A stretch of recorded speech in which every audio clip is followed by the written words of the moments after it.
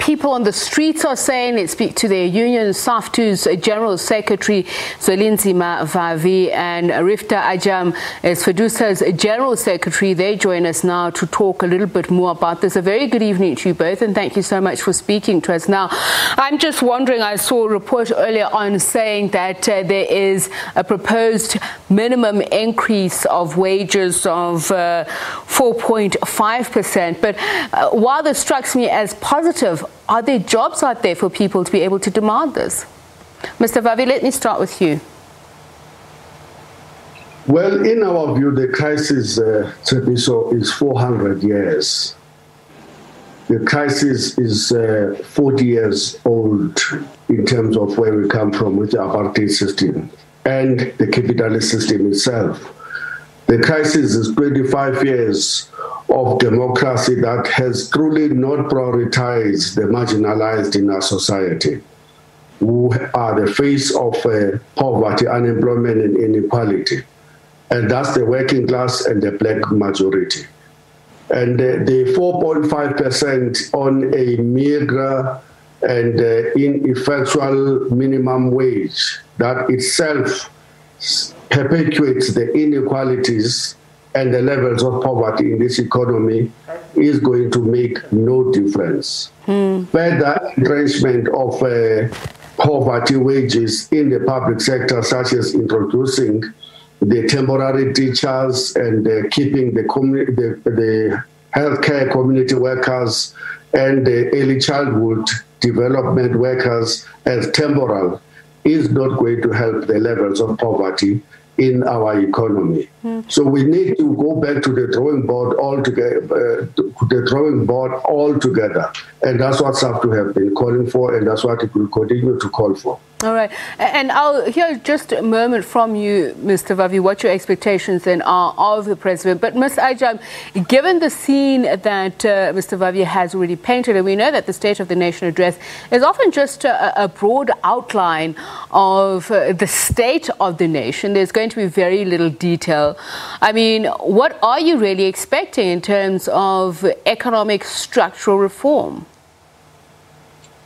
Sabisa, first and foremostly, good evening to you, to Mr. Vavi, and to your viewers. I think what is important for us to understand as we charter or attempt to charter our way out of this pandemic that we've had that has caused mass injury to the millions of workers out there, what is important, even though we do as Fedusa have a shopping basket of items that need to be addressed with absolute urgency, the key and the underlying precept here is going to remain the implementation factor.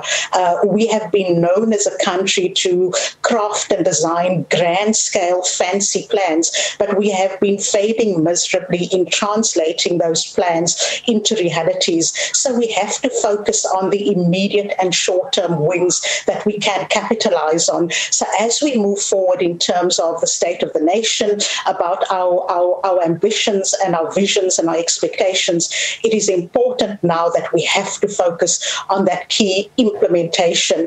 And yes, everybody looks towards the state-owned enterprises and the dismal state that they are in. We have only just seen now, as we are charting our way into reconstruction and recovery, the spate of load sheddings that we have been seeing now. So it is totally unacceptable, over and above the fact that Eskom continues to come with over-above inflationary increases that are only just going to cripple businesses, and the knock-on effect will be workers. So we have to focus on the implementation plan, the social compact that has been designed, and more specifically so, to bring that relief to the millions of workers that have been facing absolute carnage. And Mr. Vavi, what are your expectations against the backdrop of some of the social relief that has been dispensed to the nation, but it's been said clearly not enough, but also against the backdrop of alleged corruption? Well, unfortunately, our expectations are very low, and we think that we are not going to be disappointed when we are a little bit pessimistic about what is going to come from the State of the Nation address. We already know, we've listened to the president when he was doing the January 8th statement of the ANC. We've listened to him when he was presenting the Riefdah resolutions of the ANC. And this is going to be the third occasion where we're listening to him. And frankly, based on what we have listened to already, we see no major policy shift towards addressing the issues that we have just highlighted, the levels of poverty in this economy, the levels of unemployment, in particular as it afflicts the youth and African women, the levels of inequalities, and the levels of corruption in the private sector, and of course facilitated by the public sector hyenas who are hell-bent on feeding their own elastic stomachs at the expense of the poor. So we're calling for the total overhaul of the economy. In our view, the economy must be restructured such that it is purely and narrowly based on meeting the most basic interest of the poor majority in society, for jobs, for clothing, for food security, and for a freedom against violence and crime, a freedom against an ineffectual education system, addressing the levels of health crisis in the economy, now the coronavirus pandemic, in the context of a completely dysfunctional public healthcare system, ensuring that we have a single healthcare, a single public education, and we address the climate change calamity that is unfolding in front of our own eyes, displacing hundreds of thousands of our people, killing them in Northern Cape as we speak, and creating mayhem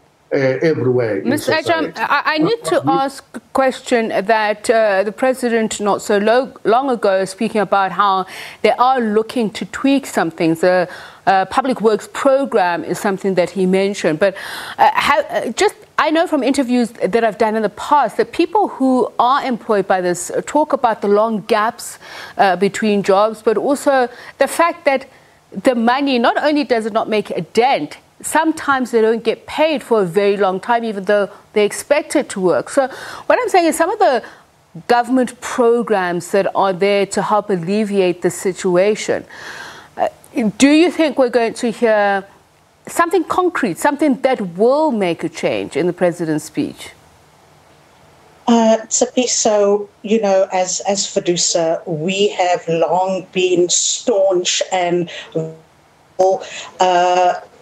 pessimists, if I can put that for a lack of a better word, of your expanded public works programs in particular. We have long called for government to overhaul the process. It was initially pegged as a skills development program that was turned around and transformed completely into a poverty alleviation program.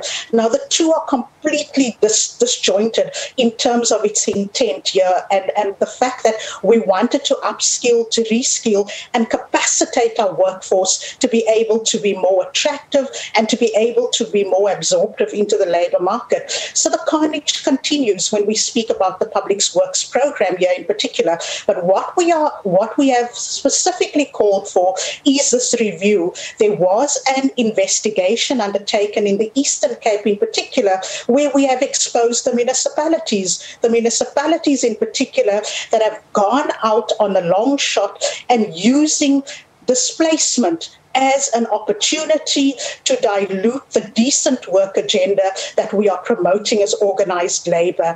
And this needs to come to an end, because if we are wanting to utilise the national minimum wage as a yardstick to be able to give people a better and a decent standard of living as an onset, then we need to equally incorporate those employees and those members that are engaged in expanded public works and other programs to ensure that equally so their wages are brought up to standard, because it's currently way below the minimum. All right. Thank you so much to both of you for speaking to us. That is Fedusa's General Secretary Riefdah Ajam and Saftu's General Secretary Zwenlizima Vavi, speaking to us on what their expectations are of President Cyril Ramaphosa when he delivers the State of Nation address on Thursday. Of course, the SABC will bring that to you live on all of our platforms.